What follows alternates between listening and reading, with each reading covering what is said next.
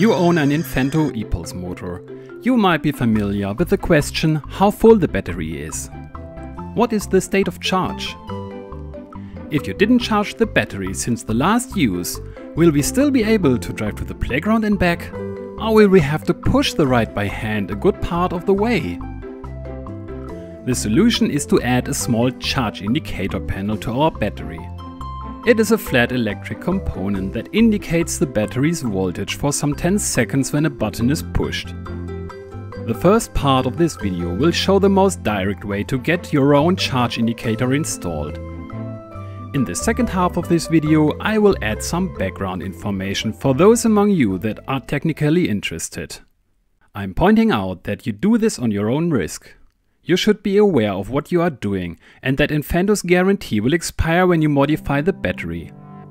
There is a small potential risk that you somehow create a short circuit, but if you do, I can say by my own experience that Infento's internal battery management system shuts off the current entirely for safety reasons. The battery is like that then, but you can easily reactivate it by plugging it into the charger for a moment. Part 1. The direct way to get it done. Okay, this being said, let's have a look at the parts we need. The charge indicators are standard bits that can be bought inexpensively on eBay or AliExpress. You are free to use a different style than the version that I present here, but what is important to choose the version that matches to our Infento battery. We need the version 46S Lithium.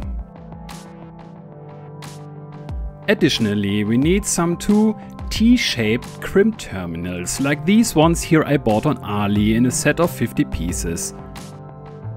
They are very handy as they allow us to branch off cables without need to cut nor to solder anything.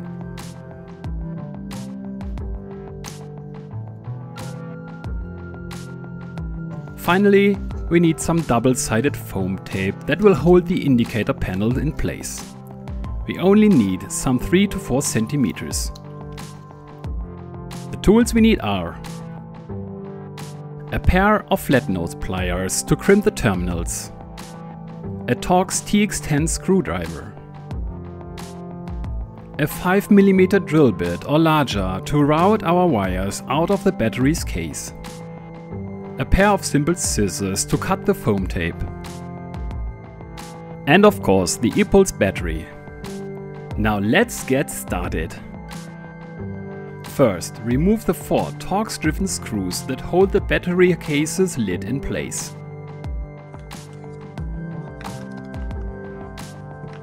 Now find a place where you would like to place the indicator panel and drill a 5mm hole into the battery case's lid. I found the place between the cable connector terminal as well visible, well accessible, but also well protected. When we have done that, we route the indicator's wires through the 5mm hole and attach the indicator panel with the foam tape onto the lid.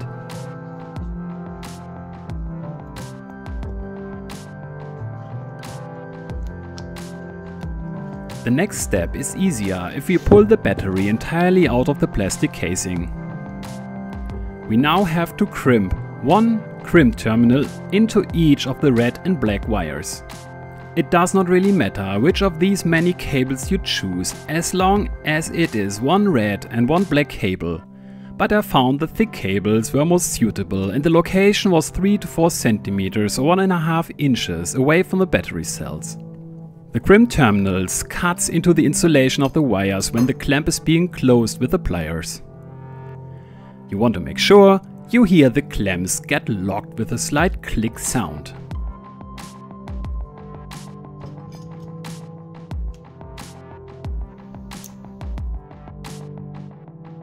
Congratulations, you just managed the hardest part.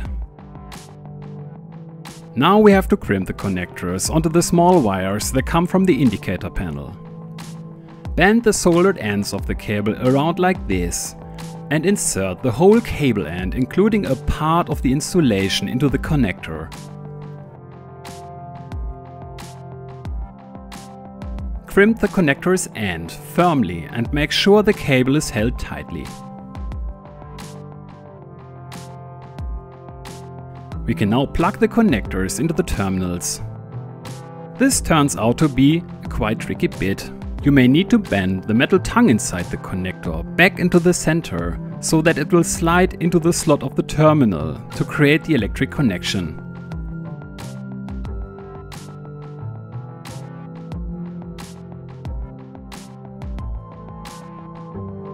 Before we are now reassembling the battery case, try out if your indicator panel works.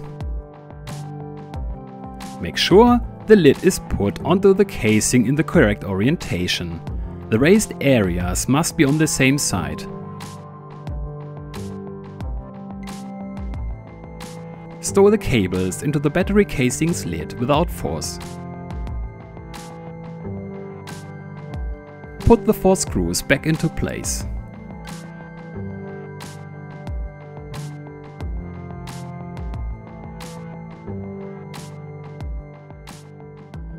Congratulations, mission accomplished! Go outside, playing with the kids.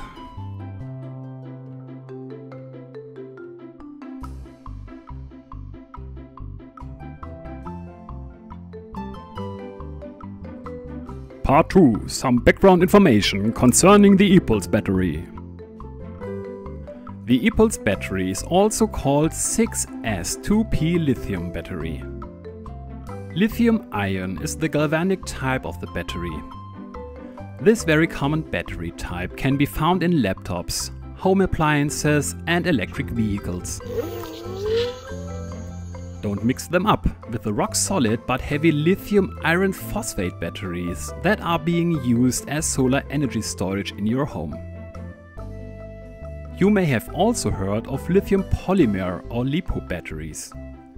These have an unbeatable power-to-weight ratio and are therefore being used in high-performance toys such as RC cars, planes, drones and helicopters. Unfortunately, their use requires some precaution or they can explode. They should only be stored in discharged state and only in a fire-tight safe. Speaking of battery storage, the lithium battery of our E-PULSE kit prefers to be stored for a longer period of time in a partially discharged state, ideally around 50%. So don't charge them after each use, even if this corresponds your sense of order. The battery will lose quicker its capacity then. A lithium-ion battery cell has a voltage of nominally 3.7 volts. This voltage is only a nominal value, but not at all a constant one. The cell's voltage varies with the state of charge and it can range between 3.4 volts on a cell that is empty and 4.2 volts on a fully charged cell. A drain under 2.5 volts will destroy a lithium cell because the formation of dendrites will perforate the cell's membrane and this will create a short circuit. To prevent safely the cell's self-destruction and a potentially hazardous event, each lithium battery pack is equipped with a BMS. BMS is the abbreviation for Battery Management System. It supervises what happens inside the battery pack. It stops the current in case the battery is fully charged, or when the battery is being discharged too much during use, or when the battery becomes too hot, or when the current is too high, which might be caused by a short circuit. Last but not least, the BMS balances voltage between the cells upon charging, so none of them gets overcharged. The 6S designation on the E-PULSE battery stands for a voltage that corresponds to 6 cells in a serial connection. The 3.7 volts of each cell is summed up, so 6 times 3.7 volts in series corresponds to the battery's nominal voltage of 22.2 volts. But don't forget, this is only a nominal value. A fully charged E-PULSE battery will deliver 25.2 volts when idling and less than 20 volts when it's empty. The number 2P stands for 2 cells that are connected in a parallel way. This does not affect the voltage, but it doubles the capacity and splits the current through each cell in half. The capacity of the battery, expressed in watt-hours or milliampere hours, means how much electrical energy can be stored in it. The sticker of the E-PULSE battery indicates 4000 milliampere hours. I felt like double checking that and hung 2 of my E-PULSE batteries to an electric load. This device converts the stored electric energy into heat and counts it up until the battery is shutting off. The result of this test positively confirmed well what Infento claims about the battery's capacity. I measured 4130 mAh on a brand new battery and 3550 mAh on a battery with 4 years of age. The indicator panel measures the battery's idle current. You can only expect it to deliver meaningful values when the battery is not under load. Values that the panel displays while driving will be misleading. I was curious about the battery indicator's voltage levels for the 5 different LEDs it shows. So I hung it onto my laboratory power supply unit and varied the voltage. While reducing the voltage, the LEDs went out subsequently as expected. I am writing down here my results.